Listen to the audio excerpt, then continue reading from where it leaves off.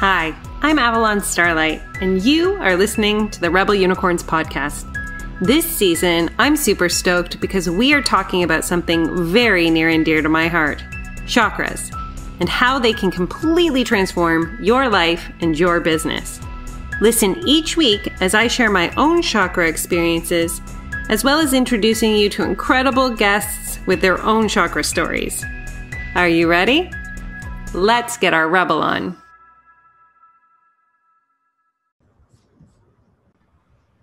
Oh my goodness, Rebel Unicorns, I am so excited. I have one of my favorite humans in the land. Yes, I have a lot of favorite humans, but this one particularly is so badass and so rebellious and so dang lovable at the same time. I remember meeting my guest today and just feeling an instant connection. And the next thing I know, I'm getting a picture in my Facebook Messenger of a new tarot deck called Rebel Unicorns. And in that moment, that was a kismet moment.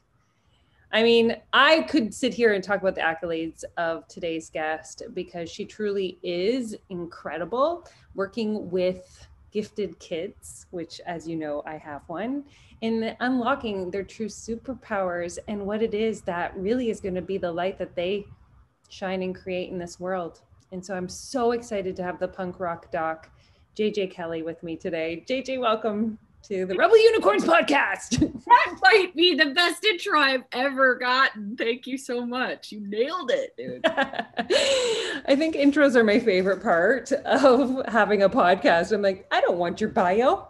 I want to tell whatever I want to tell about you.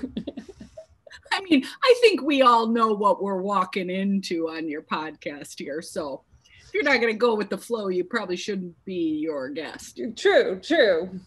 And we were just talking about something because I like to kind of share as we're getting started, what your Rebel Unicorn house is. So those who are listening can kind of be like, oh yeah, I'm a that, or I'm a that, and get some sort of clarity. But you have a different story about your Rebel Unicorn house that I want to kind of bring up for the listeners today, if you can share. Oh, I'm supposed to share? Yeah, man. I was like, go for it. Oh shit, it's me. Okay. I think that just the part we were just talking about, when I first did it, I'm pretty sure I had yours, and yours is the cosmic. Yes. Has it always been the cosmic too? Oh, fucking right. Okay. Yeah. Okay. And that's what tripped me up, because then this time when I did it as a prelude to coming on your podcast, I did it again and it said ancestral. And then I was like, wait, but that's not what I had last time. A typical me. Right? That's not what I had last time. But it tripped me up because you've had the same one throughout. And so I was like, oh, am I supposed to, what the hell? Well, but I do think that ancestral feels, it resonates inside me. Oh, yeah. I love ancestral for you. So just for those listening, we are all 4 Rebel Unicorn houses within us at any given moment. We all have some snippets of each house, but we're dominant in one. It's the most this is the nectar of our experience. And so for you, JJ, why I love ancestral the mostest is because ancestrals are leading to me, they're the rarest, by the way, which obviously makes sense. And they're here to leave the world differently than when you came on it. Wonderful, because that is true. Right? And ancestrals oftentimes are paving the way for our kids. Oh, that's touching. Yeah, I am. That is my mission. And so that's why when I read it, I was like, oh my God, of course you're ancestral. Because literally, I always say ancestrals are changing the vibration of our children, period. Oh, I love that, dude. And I totally am. That is dead on. Oh my God. Cool. That's so cool. It is super cool. And it's also super cool because you and I were just talking about something really powerful. And so for those that are listening to the podcast, what happens is I get the guests that I love and we start talking prior to pressing record. And then I'm like, shit, we need to stop talking because this is what the entire podcast can be spoken to, because this is Heart Chakra week. This is the week of talking about, What are we responsible for? What are we carrying? What emotions are we holding? Are we protecting our heart? Are we allowing ourselves to receive more love? Are we giving our love with ease into the world? And I would love to get your take on Heart Chakra and Heart Chakra Week, JJ. That's a great idea. It makes me nervous, but if I were you, I would do that exact thing. Yes. Because there's still, for me, there's a lot to learn, but I guess what I've learned from you that really resonated is that when I don't know time, but when I first came to you, let's say 6 months ago, I have no idea. My heart was all full. Oh no, it was like a year. It was like a year ago. Oh my God. Because oh my God, yeah. Okay, because I had all my clients all stuck in my heart and I was all like martyry and like, what do you want from me? And I had changed from private practice to a business model because I don't like all the isms in mental health. So, like you said, I'm paving a new way. I'm making something new. I was kind of hung up back then on burning down the existing, but now I'm just like, I'll just offer something new, and that will be just as good. So, the punk comes out every once in a while. So, this is the Rebel Unicorn podcast. So, we talk about burning down the patriarchy a lot on this podcast. Yes, one match at a time. Yes. So, I was full. I was too full. I didn't know how to process out my love and letting go of love. And, I work in dialectics, so everything is the Venn diagram. So that was working for me. I knew there was a push and pull. I knew there was a holding of two opposing forces and ideas. I just couldn't quite get through it. And that was you helping me clear that out, and the letting go of them as a way of letting them. It sounds obvious now, but it seemed more complex to me. And it continues to be somewhat complex, but I just watch for any time I get martyry about it, and then clear. Do you remember the physical sensations of what it felt like to be holding the responsibility of so many of your clients? That back thing. I've had that back thing since I think college. I haven't really had it in 10 years because I did acupuncture for 10 years, but still more than that. But I call it the trifecta of pain. It's like my neck, my lat under my armpit, and then crossing over to my spine, and then back up to where the neck meets the shoulder. And I have known this physical sensation for the majority of my life and worked on it and knew that it was behind my heart. And it, shouldering the burden, literally, physically. Yes. How the hell did I need somebody to tell me that? My acupuncturist told me that. And I was like, what? Oh my God. That's so good. I wish it were mine. I was pissed I didn't think of it myself. But that's part of it, right? Is not being able to accept help, shouldering the burden all by yourself, being super independent. Like I haven't been called out by every coach about fierce independence. So it's a control thing too. There's a tightness, a control, and it hurt. So there's a stagnance too. I always could feel I said congestion. That's a great word. An energetic stagnation behind my heart. And for those listening, this is I love that you described it just like that, because for me, reading the energy of it, I call it the library of other people's emotions. Oh, wow. Right? It's like if you were to walk into a library, and for me, it's always like a chemical lab, and you see beakers and different books and different things, everything, right? That's what it feels like, or that's what it looks like energetically when I can get into somebody's heart chakra and notice that they're carrying everybody and their uncle in their heart and feeling responsible for the well-being or the care or the outcomes or the this or the that or the this or the that. So do you know where the responsibility or where you picked up that like practice of being responsible for others came from, JJ? Yeah. What's funny is I was just going to say that very thing, which I normally would not say in any kind of public thing. I don't think I've ever said it publicly.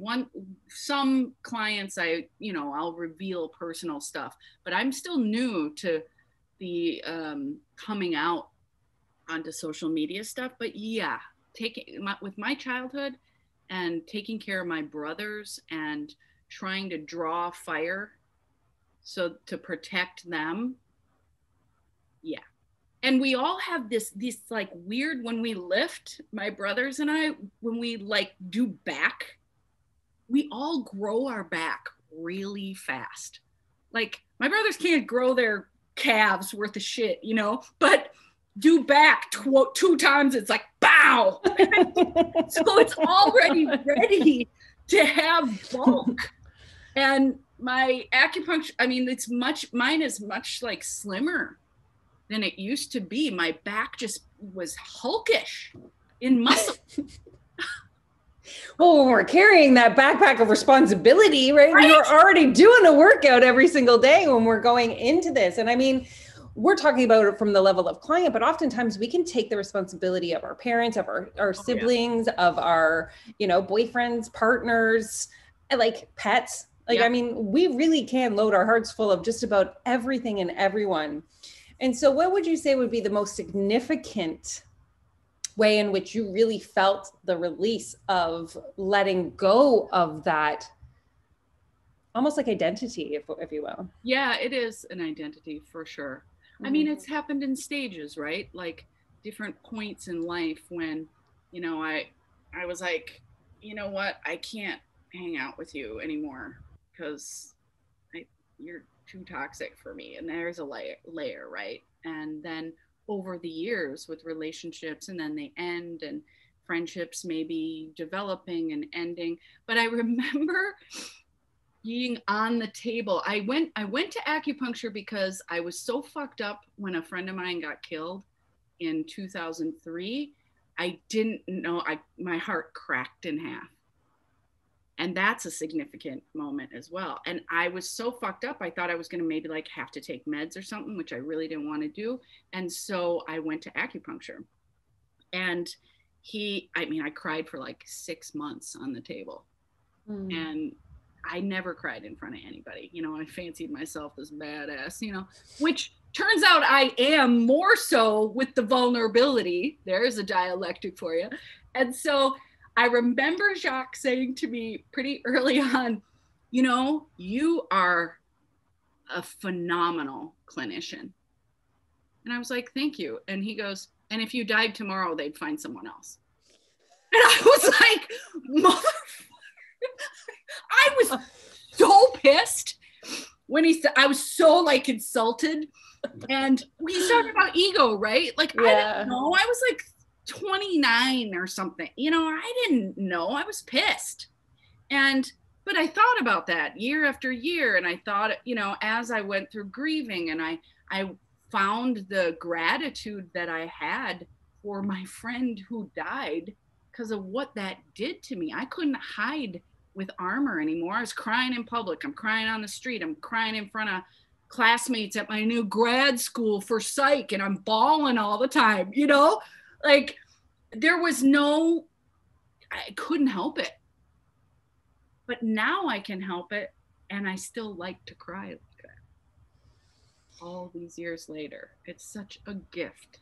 Well, and I think that that's a powerful thing, because you brought up what we were talking about right before we got on too, which this is this level of grief, right? That this is like, and I was talking to one of my coaches today, and he brought up that grief and praise are two sides of the same coin in a way, because like it's in the grief that we start to realize the life, right? Like you said, like you could, like in that moment that your heart cracked open, like you couldn't hide, you couldn't protect, you couldn't do anything. And then you said about the gratitude that you felt for your friend's passing, for the gift that allowed you to experience and to feel, and how I believe you know, in our, I always get this, Western culture, right? Like we don't have the same grieving processes on in anything, right? Like we think about like when back in the day when women would get their periods, right? You would go into the red tent and you would grieve the loss of your childhood. Like there would be a full ceremony, a ritual,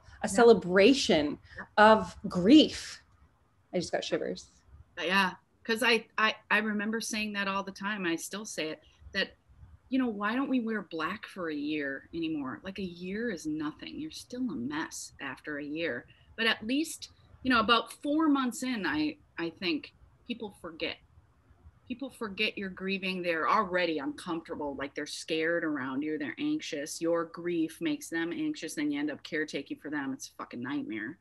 But the wearing black for a year, I bet that was nice for people. Or even the band around the black band around the arm. I know, you know, Jews wear that the torn ribbon on their like, is that lapel? I don't know, on their chest, and like because they're torn.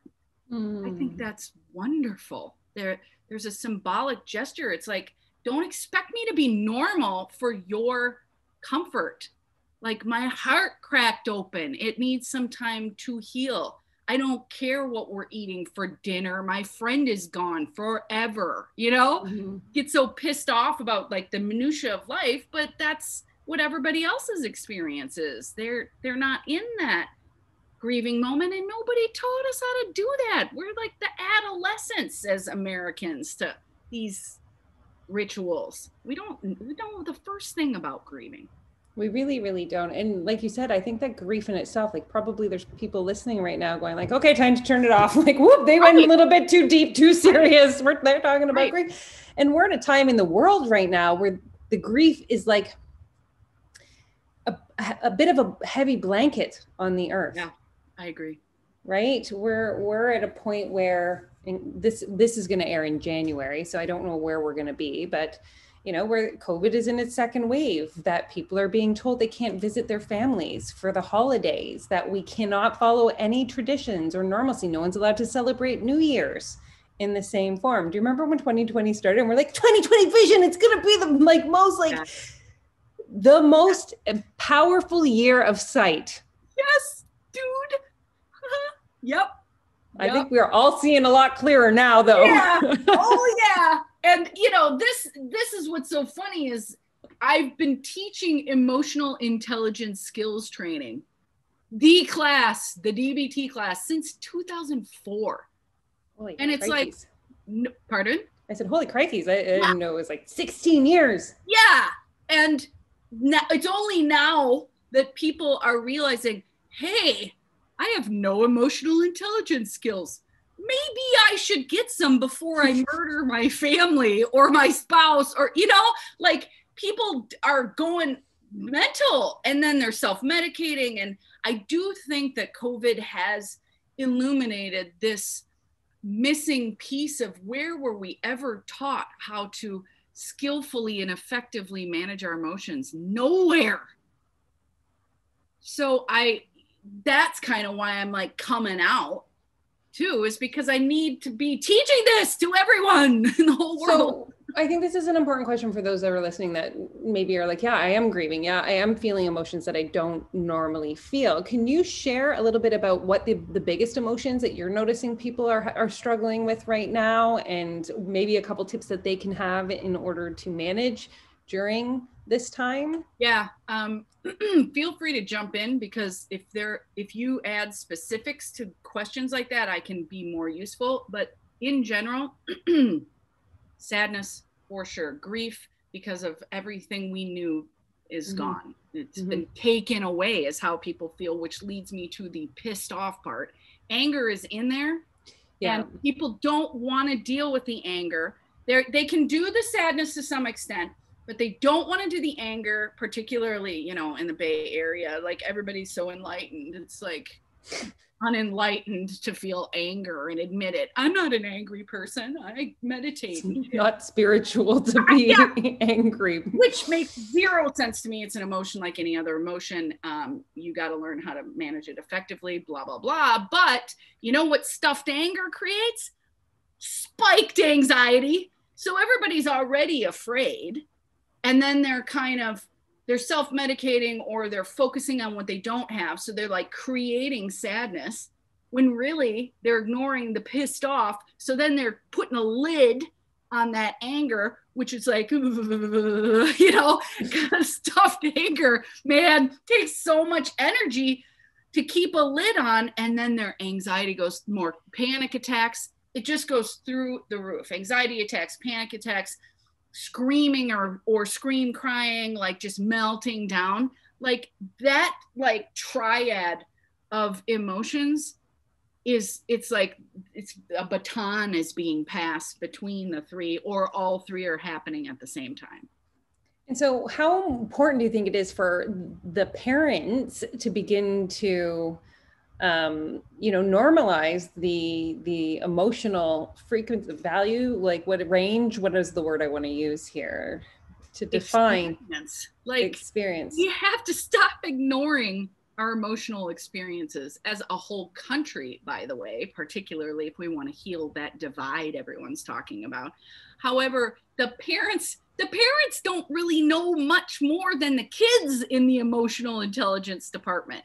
So it's like the family is struggling, and all families have, emotions that they encourage and emotions that they discourage unconsciously. They don't mean to. But, an Irish family from the Midwest like mine, anger, hell yeah, we do anger. But we don't do fear. You're not a pansy, like, what? Don't be a wuss, suck it up, Like, fear is not on, and there's no crying or sadness unless it's awake and everyone's wasted. So, so I am not saying that, I'm perfect. I'm saying if I can do it, anybody can. Well, and I'm just gonna jump on that because my family was the polar opposite, right? Like sadness and guilt and shame. Oh yeah, roll in that. That's your pool. That's what you're meant to feel. That's the normal emotion of the family. But anger was dirty. Anger was wrong. Right. That was as bad as talking about sex or money back then. You know what I mean? Right. And I think a lot of people think anger is like for poor people too, which is fucked. I was actually having a conversation today with a client about this because, in we're talking about the hurt. So now we're getting into the frequency of emotion, right? Shame and guilt and that level of emotion is actually denser. It's a much heavier frequency than anger. Anger is actually a usable energy source. Like you can still stay in momentum in anger. You can still affect change in anger. Like it is momentous. It doesn't mean you stay in it, but it creates more, or it shifts you faster than a lower density. Yes. And it is the emotion that lets us know our boundaries are being crossed.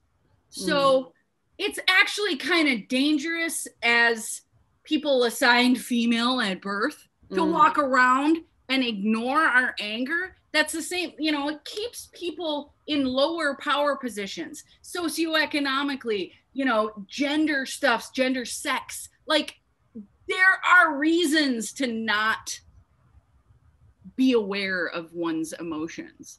Why isn't it taught in schools? It ought to be taught in schools. It's not. Why? I just don't think it's an accident. I don't think it's an accident either. No, that's cool. We're on a Rebel Unicorns podcast. People like you should have heard. You're my second interview. Nikki was like, we're not for misogyny. We're not for this. We're not for that. And I was like, oh, my next interview is JJ. This podcast is going in all sorts of directions. But it's true. But this is actually the real conversation. Like, why aren't we being taught emotional intelligence as a child so that we can set better boundaries and stand up for ourselves and say no with ease and without shame or judgment? Right. Because imagine what kind of a world that would create, saying no without an explanation, as no as a complete sentence. Yeah, I can tell just from my personal experience, it's not always received that great. But I teach people to fuck it too. Like too goddamn bad. hey, JJ, when you get angry, first of all, aggressive, don't use that word because that's so textbook sexist. That's used for women and for Black folks. And that is a way to keep people down. That's horse shit, as is the not swearing thing. Like you're not an educated person if you don't swear. Once again, there's this like white supremacy way of being that keeps certain people on top. But I totally lost my train of thought now. That's okay, because I think this is a great one. For anyone, this is just after the new year. I once had a New Year's resolution to swear more because I was breaking down, dismembering the belief that I wasn't a good mom and I wasn't a good business person if I swore. But it wasn't real, because if you're marketing yourself in a specific way and you're all like, and then you get a client and you're like, fuck this, shit that, whatever. And then they're like, hey, I thought you didn't swear, because you know what I mean? There's a truth in a ownership and an authenticity, whatever, and being all in. So I get you. I get you on that one. Yeah. And it's why I went 200K in debt for a doctorate. That title is something that people respond to, and they have this doctor worship. So what I like is to disrupt the idea that a doctor knows all. And that it's a white person that comes from money, daddy paid for their education, and now they act in a certain way. They don't expect a doctor to have tattoos, a mouth like a sailor, and actually help. You know what I mean? Like, oh, tell me about your mother. Oh, how do you feel about that? Nodding. Fuck that. When has that ever helped people? And I get tons of people, everybody here has already been to a shrink. It's like their rich parents, you know, have gone to all the best ones, quote unquote, over the years. And then when it doesn't work, they come slumming with me, like when I was an intern or whatever. And then their kids get happy. And it's like, whoa, well, no shit. They're looking for a real person. It's really important to be real, to invite other people to be their real, authentic selves, so that we're not performing for everybody all the time. We get to have flaws. We don't have to hide them. And we can be happy nonetheless. This perfectionistic control, skinny, dude, come on. That is not the makings, the foundation of a healthy country. No. And I think that, you know, now we're starting to realize it more than ever, right? Like now it's like the veil has been lifted, and we can absolutely see that us not having the emotional intelligence, how disruptive it's been this year, right? Yes. And now's the time where, you know, you have the listeners, the choice that you can make to see that. So my way that I would define this is that we are spiritual beings in a human body, that we actually fucking chose to be in this human body to experience these emotions you've been avoiding, right? And so not only that, you have the opportunity to make it easier for your kids now. Like we didn't get that when they were younger, and you have a choice right now that you can actually invite them to have different conversations about their feelings, learn about their emotions. And, you know, if you're listening and you're like, man, my kid would really rip on JJ, like they would get a real kick out of JJ, and know that Dr. Punk Rock Doc is the right person for your child, because they have difficulty, because maybe they are on the edge a little bit and they're, you know, rebelling in certain ways, because that's oftentimes what repressed emotion will come up in a child. Totally. They've all the emotions have energy, and then you add puberty to that, and you add finding a voice, and just that developmental time of like 11 to 25, or, you know, 50, whatever, you know, but that energy has to go somewhere. And if it's being stopped up, it's going to come out in like weird, destructive ways. But if you're taught the skills, then you can use all that energy and redirect it to something. Oh, I have chills now.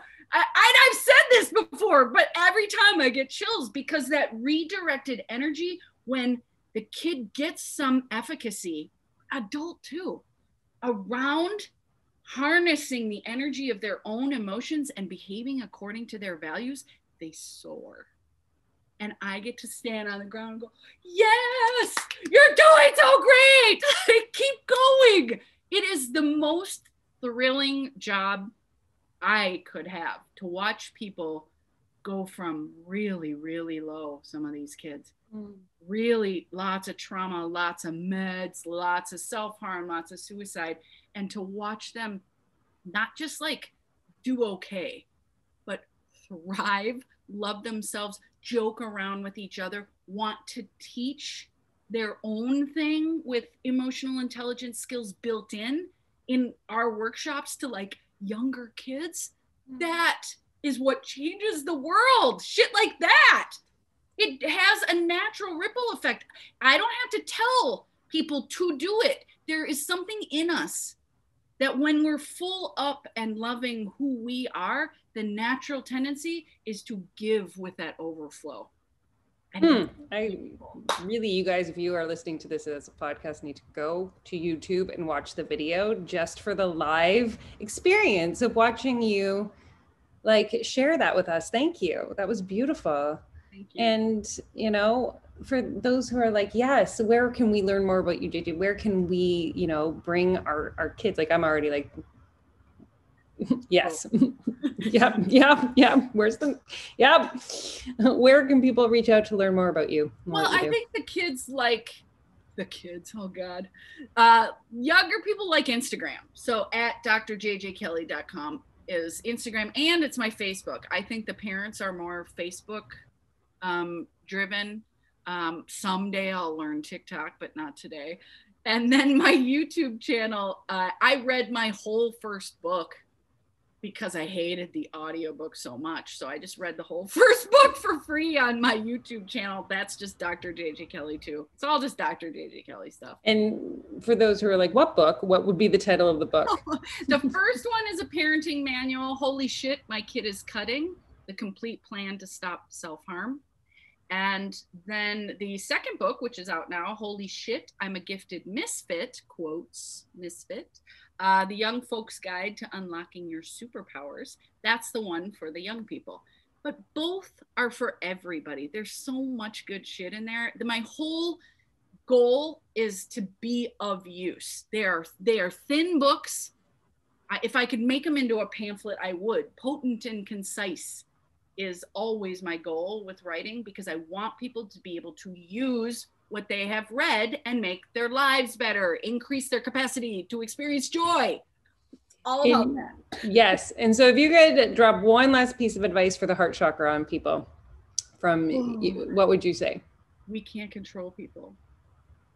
You got to give up the wish. Like, if we could control people, I swear to God, I would have figured it out by now. There is, you know, you can wish it all you want, and it can be really well intended to try to tell people what you think is right. It might not match them. They got to find out themselves, even if you are quote unquote right, you got to let them find their way. And it goes the other way too. The next book being about narcissism, like, you got to give up the wish that you can change a narcissist's mind. Just let them think you're the asshole. There's no talking them out of it anyway. They project everything. So having your own kind of sphere to be in, and you can give and you can receive, and it can be clear instead of stopped up and stagnant inside you. That's about control in some form. And for me, that was heart chakra stuff. Yeah, I love that. But not landing well for them or for me. It was a little too codependent. Yeah. Such a big word. So that's a different episode. And then it's like, oh my God, yeah, let's not go there today, because then we're going to be off on another tangent.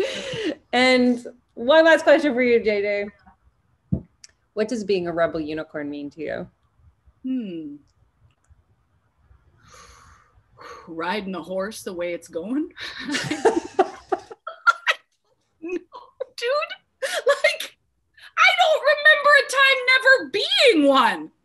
Like, I'm home. I'm in my stable, finally. Come polish my horn. I don't know. That sounded sexual. I didn't mean it like that. But that's okay, well, that it is. I mean, it's so nice to be invited to talk about things that I've always thought and always known, and just don't really talk to a lot of people up in this way.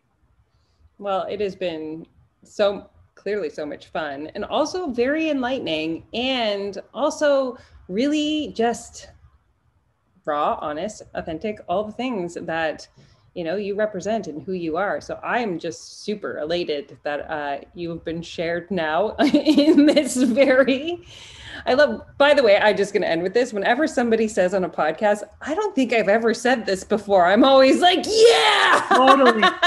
Totally. That says something about you. You can get them to do that. Nice work. Yes, yeah. Give that to me now. Well, so you invite, I say that too. You open the door and you invite somebody in. And you do that as well. You invited me into the woo. I was pretty woo resistant a couple years ago, and I've been lucky enough to interact with people like you that have helped me open up. There's going to be a couple more classes I'll help you get out of. Yeah.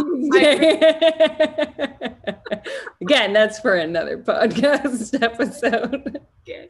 Thank you, JJ. I love you with my whole heart. And thank you so much. Listeners, you know where to find her. So worth it. Your kids are worth it. You are worth it. Your emotions are so worth it. Word. Wow, that episode was mind-blowing. I hope you had as many ahas listening to it as I had recording it. I would love to see the Rebel Unicorns podcast spread far and wide across the globe, across the universe. So if you want to share it on your social media with something that you found impactful, leave a review, send it to a friend. It would be so deeply appreciated. Also, a little side note, I did recently change my name. I downloaded a year and a half ago that my name was Avalon Starlight. It was previously my birth name was Tamara Arnold. And if you're interested in learning what your Rebel Unicorn house is, oh yeah, there's a quiz for that. Think Harry Potter, except you're sorted into how you are impacting the world with your Stardust and what energy you're here to shift and change. You can find out your Rebel Unicorn house at www.tamaraarnold.ca/quiz. Let me know, tag me in social media, send the quiz out, and join the Rebel Unicorns Facebook group to be in a community of like-minded spiritual entrepreneurs who understand that when you shift your energy, you transform your business.